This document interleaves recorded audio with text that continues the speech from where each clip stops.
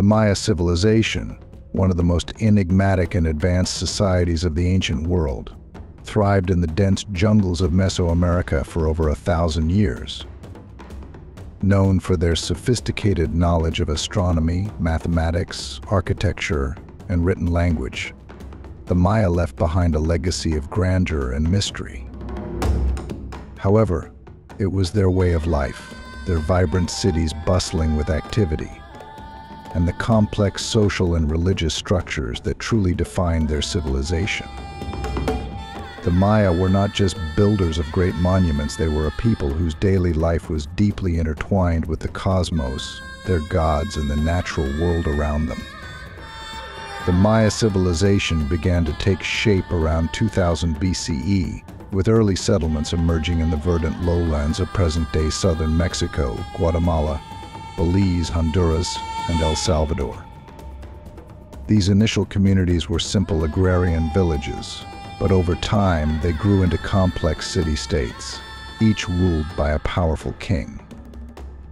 The transition from small villages to grand city-states was marked by advancements in agriculture, such as the development of terrace farming and the creation of elaborate irrigation systems. These innovations allowed the Maya to sustain larger populations and laid the foundation for the emergence of their great cities. Daily life in these city-states was a blend of the mundane and the sacred. The Maya were skilled farmers, cultivating maize, beans, squash, and chili peppers, which formed the staple diet of their society. Their agricultural calendar was closely tied to their religious beliefs, with specific rituals performed to ensure a bountiful harvest. Markets thrived with traders bartering goods, craftsmen creating intricate works of art, and farmers tending to their fields. Women played a crucial role in domestic life, weaving textiles, making pottery, and preparing food, while men were often engaged in farming, construction, and trade. The grand cities of Tikal, Copan, Palenque, and Calakmul became centers of power and culture, with plazas filled with people, ball courts echoing with the cheers of spectators, and towering pyramids where rulers performed religious ceremonies. These cities were not just political and economic hubs, but also spiritual centers where the Maya connected with the divine. The plazas served as gathering places for the community, where festivals, rituals, and public ceremonies were held, reinforcing the social bonds and shared beliefs that united the people. The Maya were brilliant architects and engineers, their cities marvels of urban planning. They built grand temples, palaces, and pyramids, often aligned with celestial bodies.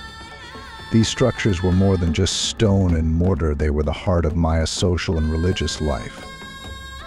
The layout of Maya cities was meticulously planned, with the central ceremonial precincts surrounded by residential areas and agricultural fields.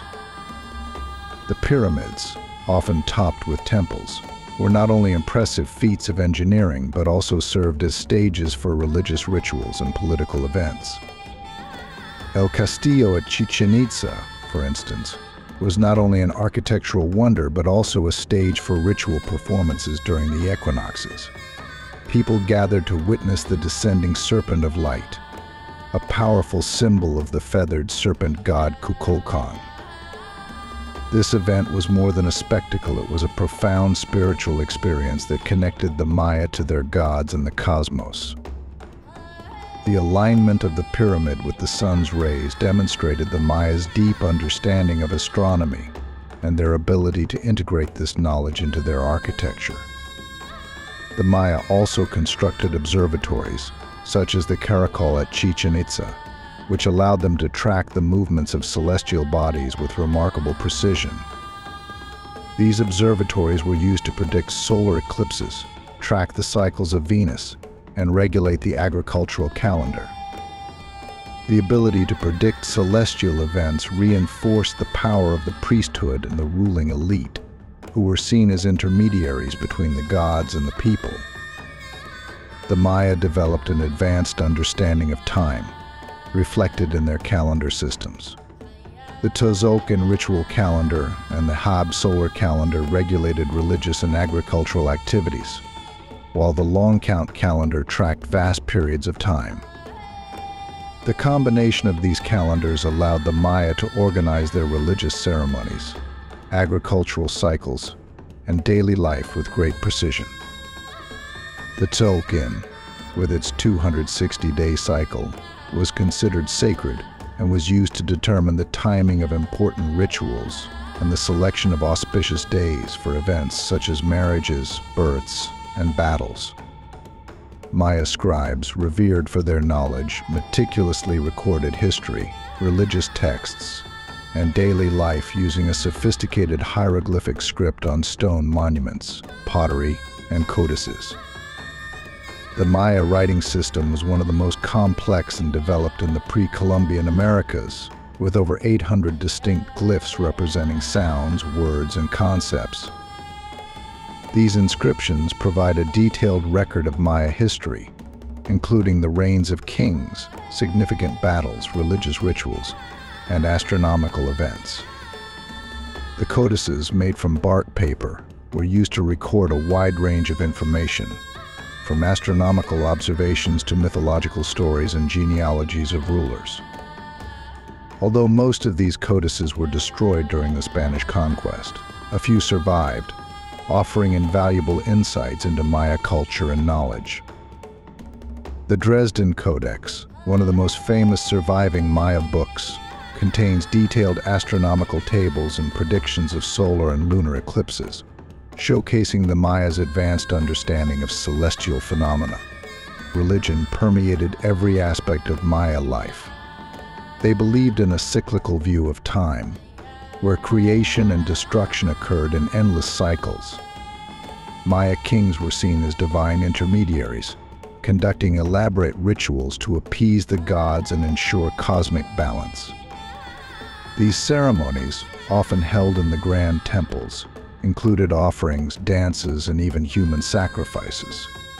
The rituals were designed to maintain the harmony between the natural and supernatural worlds, a balance that was essential for the well-being of the community.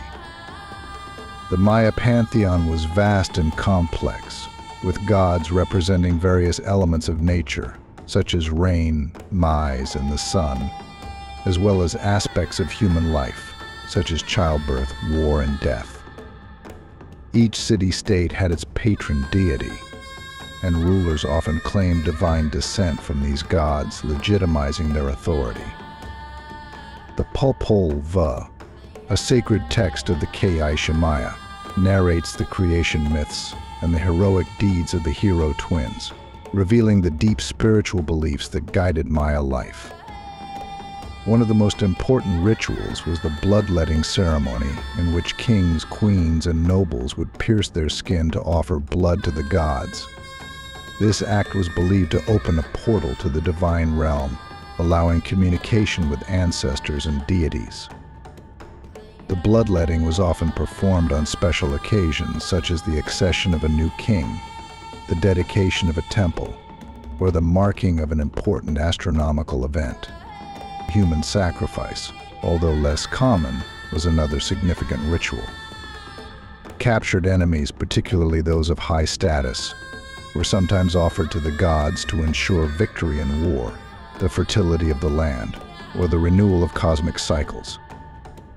These sacrifices were conducted with great solemnity, as the Maya believed that the shedding of blood was necessary to sustain the gods and the universe.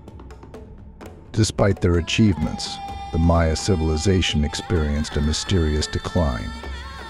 By the 9th century CEE, many of the great cities in the southern lowlands were abandoned. Scholars believe a combination of environmental factors, such as prolonged droughts and deforestation, along with social unrest and warfare, contributed to the collapse. The collapse was not sudden but occurred over several centuries, with different regions experiencing decline at different times.